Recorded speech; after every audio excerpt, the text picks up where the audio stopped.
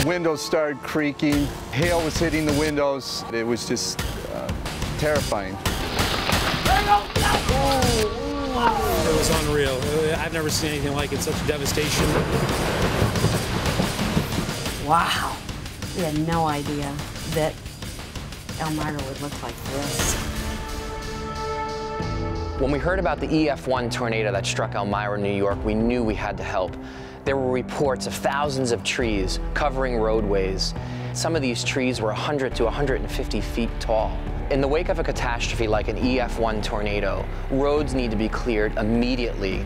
If those roads aren't cleared, the ambulances and the fire trucks and the police department are not going to be able to access the community, get to the houses, and find out if people are okay. A small community like Elmira is not going to have the heavy equipment on hand to deal with a catastrophe of this size, but the first response team has a grapple truck that's specifically designed to deal with huge amounts of tree debris.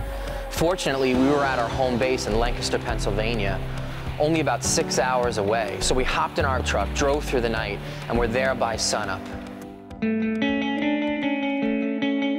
we arrived in Elmira, the city officials looked at our grapple truck, saw that it was an amazing resource, and put us right to work.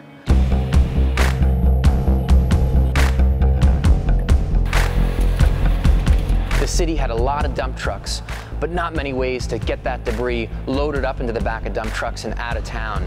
That's where our grapple truck comes in handy. Right now what we're doing is we're going from street to street, picking up all this debris and loading it in the city trucks. We're loading each dump truck up in about 3 to 5 minutes. It's going really fast. I think the city workers and officials were a bit surprised at how fast their community was getting cleaned up. The street guys are telling me, Brian, who's this group? None of the other guys are working like this. It's a madhouse seeing you guys clear this much room. We're getting a lot done. Way more than the others. So. All right, let's keep at it then. The swift progress we were making was amazing, and it just lifted the spirits of not only the workers, but the community. Nothing lifts spirits more than to see progress happen, and for the community to begin to see and to believe that things are going to get back to normal again. In a matter of one day, it looks like we've got almost 11 blocks cleared. Yep. Now we're moving into a more of a downtown urban setting that's a little more tricky to deal with because we got a lot of power lines around here. Issues, yeah. Trying to clear roads in a downtown urban community like Elmira can be extremely dangerous. Hold it! Hold it! There's low-hanging power lines on the ground, and power lines wrapped up in trees. If Tim made one false move with that crane and touched one of those power lines, he could have been electrocuted and killed.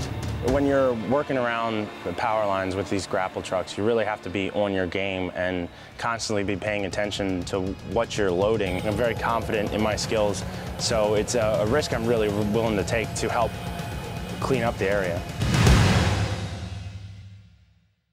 There were some areas with low power lines that were just too dangerous to bring the grapple truck in, and the only way to pull these trees out was with the ram. The debris needs to be pulled to the road. We got these huge logs here. We need to hook the ram up to them, pull them to the side of the road, and load them in the city trucks. Looking good. Man, it's breaking that tree right in half. Keep going, keep going. Yay. Other dangers were a little more unusual, but just as real. We got to this one tree that had fallen, and it was covered in thousands of bees. Timmy, if you grab this tree, you're gonna get attacked by a couple thousand bees. Being up on top of the crane, that is the worst place to be because you are 13 feet in the air and I have nowhere to go. If I start getting stung, I have to jump off somewhere and I could hit the controls and drop the tree on somebody. I have a feeling we're gonna have to leave this tree and move on to the next pile. In a matter of 5 short days, we were able to clear almost 15,000 cubic yards of debris. The community was so thankful as we went from home to home and picked up this debris and got it out of town. We're sitting here wondering, how long is this going to take? How we're going to fight through this? And we question ourselves.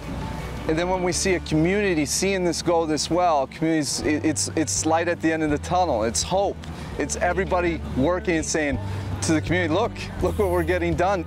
I'm always humbled when people take the time in situations like this to show their appreciation for the team and what we're doing to help the community. In the city of Elmira, the mayor took time out of her very busy schedule to present us with the key to the city. For all your hard work. This is a small token of appreciation for everything that you've done for us. The key doesn't open a lot of doors in the city, but you're always welcome here, and come back and visit us. I've been to a lot of disasters over the last few years, and there's two things that I believe communities must have to help themselves to get back on their feet, and that's optimism and hard work. It was clear to me that the people of Elmira had these qualities, and together, with our equipment and their resources, we were able to get that city cleaned up.